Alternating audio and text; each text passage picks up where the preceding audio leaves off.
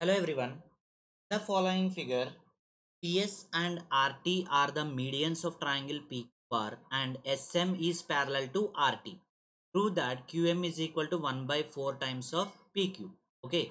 So observe the diagram carefully. In triangle PQR, first I am going to take RT is the median. Okay.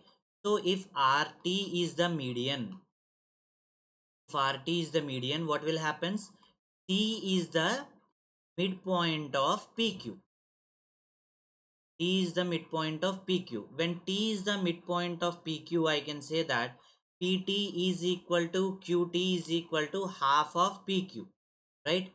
PT is equal to QT is equal to half of PQ. Take it as equation number 1. Next one, PS is a median, right? PS is the median drawn to QR. So what will happen? S is the midpoint of QR.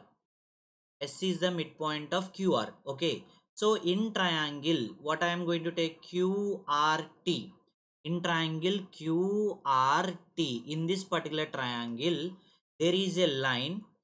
What is the line? SM is parallel to RT. Okay. So these two lines are parallel and S is the midpoint of QR. Okay. S is the midpoint of QR. Right. So from what is the theorem we need to use? From converse of midpoint theorem. From converse of midpoint theorem, we can say that M is the midpoint of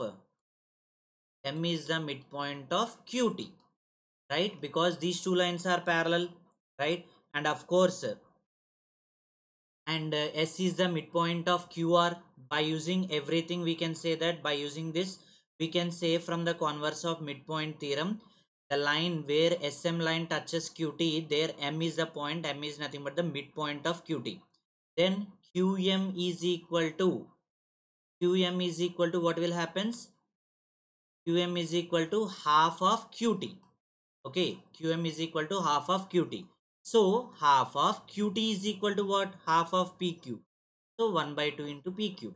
So we will get QM is equal to 1 by 2 into 1 by 2, that is equal to 1 by 4 times of PQ. So hence proved. Thank you.